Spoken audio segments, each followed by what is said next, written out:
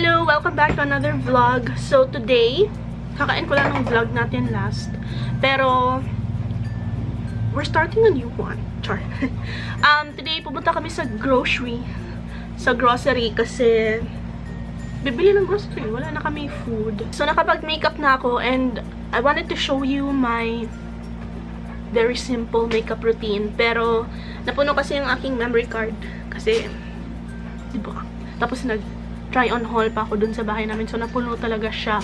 Anyway, this is my makeup, diba? Parang sweet. Char. For foundation, ginamit ko lang si Elana Loose Powder Foundation. Since we are on a hurry and sa grocery lang naman tayo pupunta. And then, yung blush ko is sadly discontinued na siya. Pero, it's this EB Advance Cheek Color in Mandarin. Super nakaka-cute. And then, ano pa bang ginawa ko? Hindi na ako nag-highlighter. Sa lips, I used the Colorette lip tint in the shade Zola. Para matchy-matchy sila. And then, sa kilay, ito yung recent kong ginagamit lagi. Kapag nagmamadali. Si Maybelline Tattoo Brow Ink Pen. Kasi, para siyang tinidor. So, madali lang siyang ganyan-ganyan ngayon. Tapos, you don't need a spoolie. And, sa aking pag-glitters, sa under eyes, diba? Cute. Ginamit ko si Althea Spotlight Eye Glitter. Galing sa www.althea.kr. Ayun. And then, mascara na. Si Fashion 21 Double Up Mascara yung ginamit ko. And, that's it. Oh, and sinet ko siya with Jeju Aloe Eyes. Para, kasi parang kikitignan dito. Siguro na parami ko siya nang lagay yung foundation powder. And that's it. My sweet lang makeup look. And then, ayan, ginamit ko yung clip ni Pai, hiniram ko.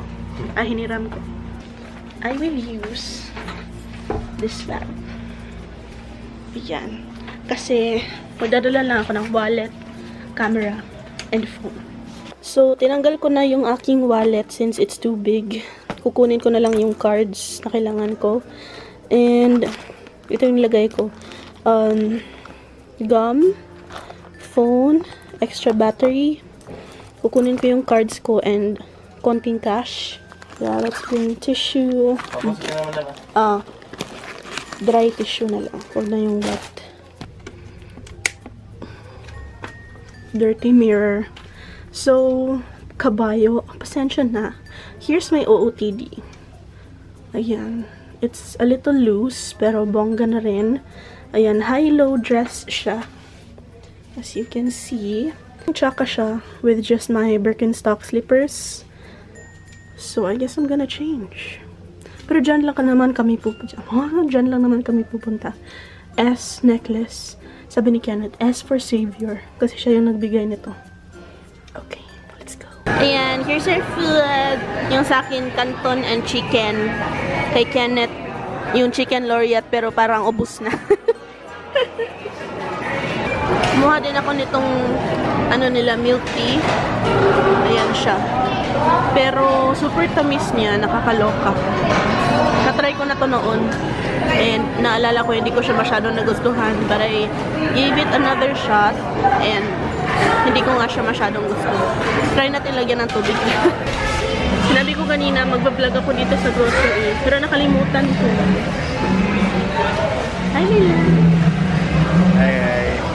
I'm embracing my natural hair texture. Kulot. Ay, wavy pala. Anyway, ito yung aming mga napamili. Hindi pa naman masyadong marami. So, let's see.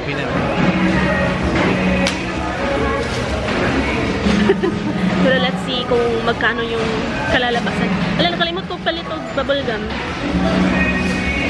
Papel ka. Ay, blue na. Ato dito eh. Masig na. Hi baby girls, we're home. So ngayon, yan si Kenneth. Naglalaro siya ng Dota. Anyway, gawin natin ang ating grocery haul. So, as usual, let's start dun sa mga kailangan ng i-ref or mga frozen goods. So, dairy cream, pack. Meron kaming konting breakfast food na binili. Itong CDO Premium Breakfast Sausage. Okay. Ayan siya. Ayan. Alright. And then, gusto namin bumili ng longganisa, pero wala yung gusto namin na brand. Brand? Like yung, lagi naman binibili yung Kings. So, itry natin tong Fantastic.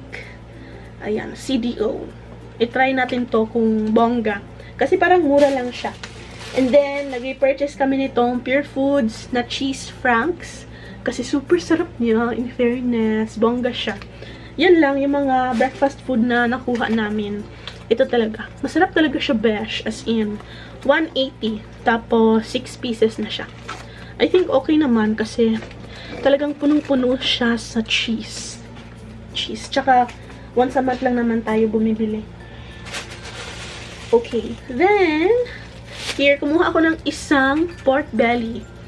This one is 66.58 tapos 0.274 yung kanyang net weight. Kasi meron pa akong isang natira dito. So, meron pa to. So, dalawa na. And then, bumili pa ako ng ito, dalawang pork belly because may lulutuin tayo. Sinabi ko ba, magluluto ako binagoongan pero hindi ko nagawa. So, bumili ako ulit. Nagamit ko kasi yung pork ko. Ay. Okay, and then, meron tayong chicken wings for, I don't know, anong lulutuin ko. Fried siguro. Eh, hindi. Ewan ko, nakalimutan ko na. Then, we have recado cut. Wala ng breast, so ito na lang kinuha ko. Ay, tumutulo siya. Tapos, may isa pa akong pack ng recado cut para sa ano ba? Ano bang gagawin ko? I forgot na. Ay, hamonada. Yeah. Hindi ko rin nagawa. Last month. And then, kumuha na rin ako nitong quarter cut. Since, ipa-fry ko siya. Kasi yung last na attempt ko, para yung super crispy talaga without using like crispy fry is, it was a fail. Diba yung take one yung ganito na fruits kapag magko-close na sila. So, for this papaya, I paid 16 pesos and 80 cents.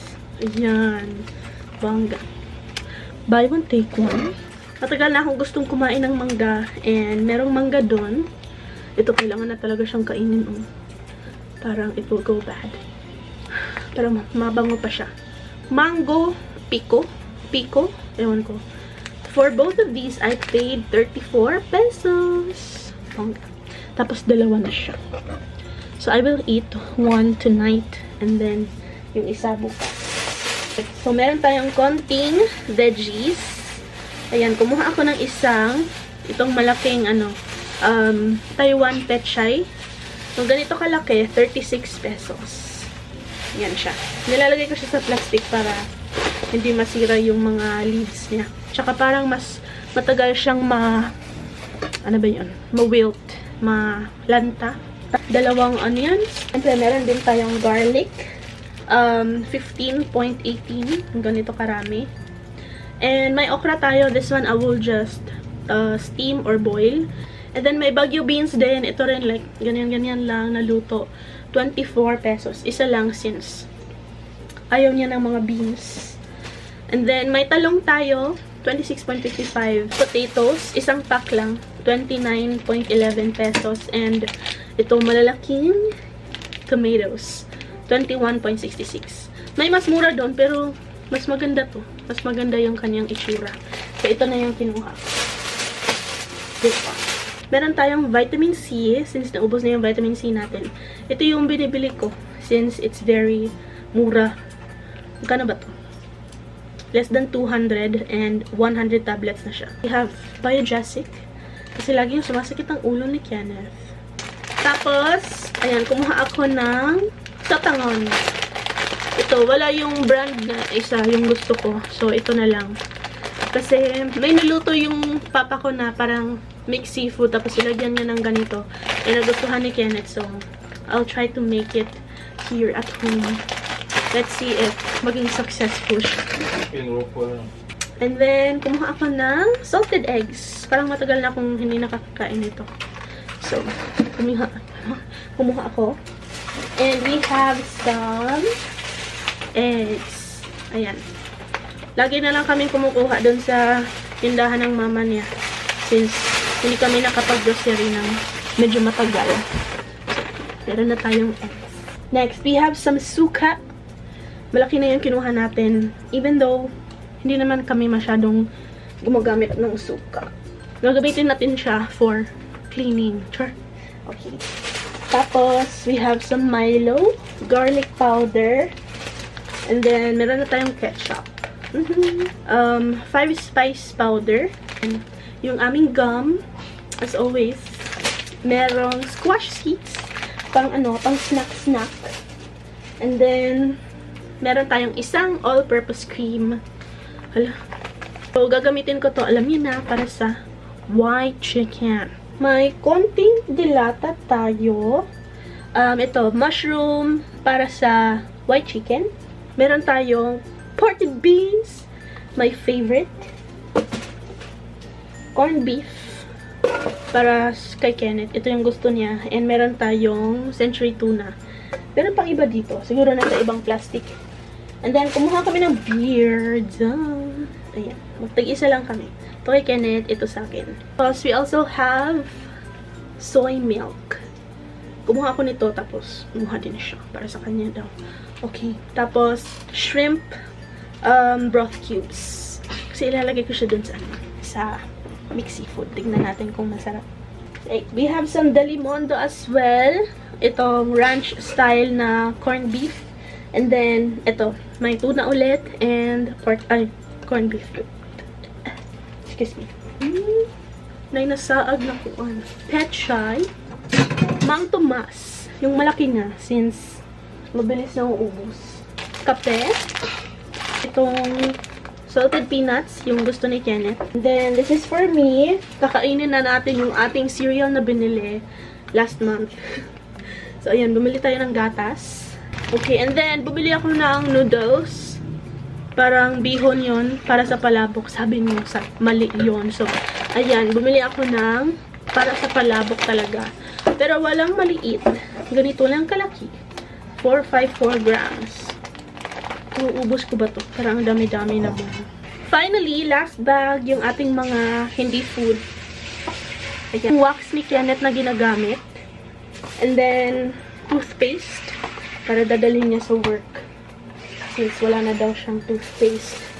Then, we have some cotton buds and PH Care. This one, dadalhin ko siya sa aking bag. Yung pagpupunta ako dun sa bahay ng aking mga magulang. Then, meron tayong Ariel na para sa mga puti na uniform ni Kenneth. We have shampoo for Kenneth as well. Ito rin sa kanya to, Koji-san. Para sa kanyang skincare.